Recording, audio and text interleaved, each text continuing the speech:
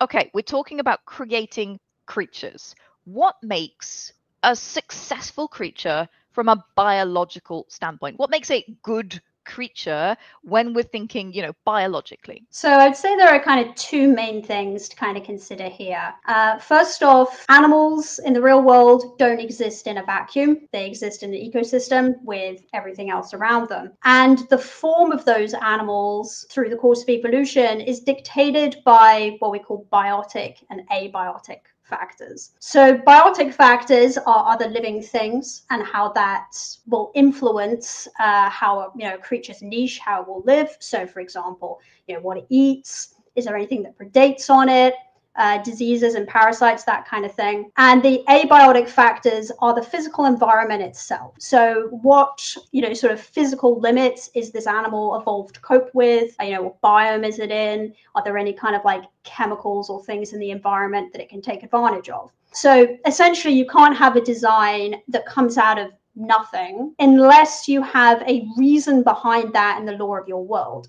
Yeah, absolutely. I'm so glad that you said that because, when people think about successful creatures, they think about, what you learned in biology and, they think about, creatures that feed and creatures that, mate and pass on their genetic code. But people often forget that, there are all of these, as you said, abiotic factors, like what happened to the dinosaurs, for example, or on the flip side, things like the Great Bloom, where all of a sudden there was this like huge blooming in the ocean and suddenly the whole balance of the ecosystem changed.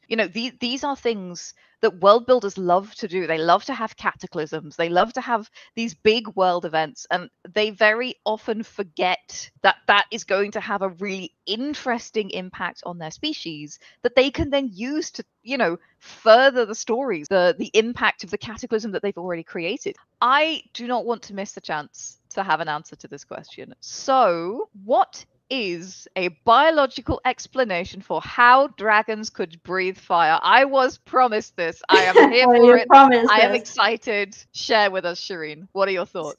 So there are a few different kind of avenues which you could go down with this.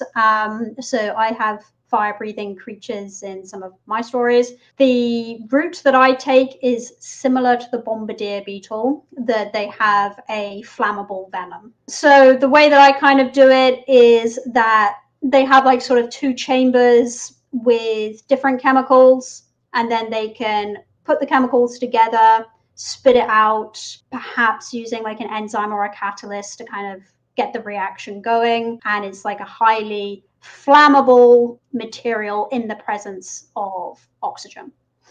So that's kind of the way that I'm sort of doing it.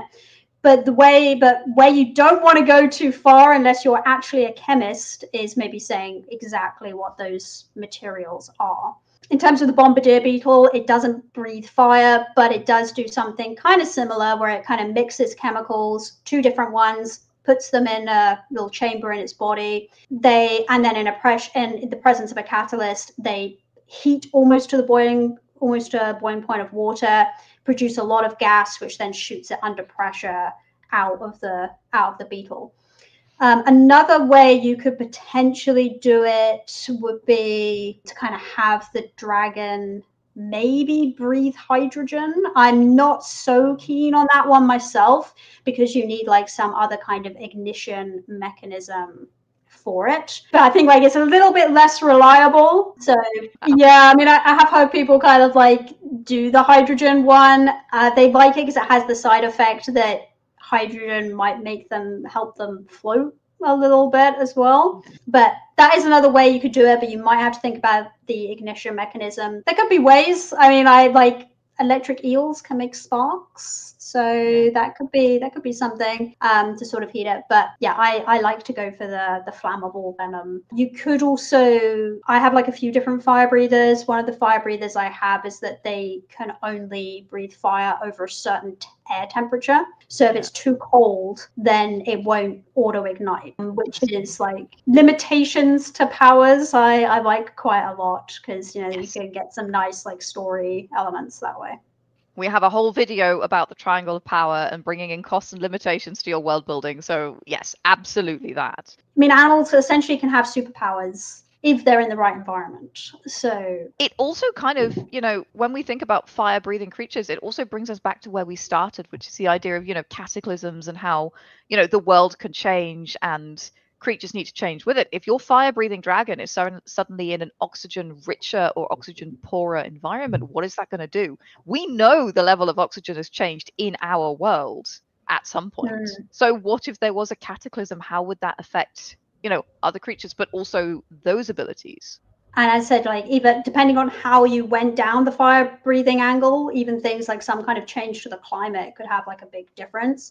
Yeah. Or, you know, again, if you wanted to have like anything that was sort of temperature dependent, and, you know, you've got people who are maybe wanting to be very mean and kill this dragon, they might go after it at night or after it in the winter when it's, you know, not able to breathe fire so effectively. Yeah, absolutely. And you know, these are interesting. When do you hunt a dragon? When it's cold, when it's hibernating, because you know, it's a lizard, so it doesn't want to be around when it's cold. That's the time that you find it and hit it, right? That's an interesting setup. That's an interesting world building setup for a story as well. Yeah, I have enjoyed this so much, Shirin. Thank you so very much for coming to join us today. Oh, thank you very much for inviting me on. It's been very fun.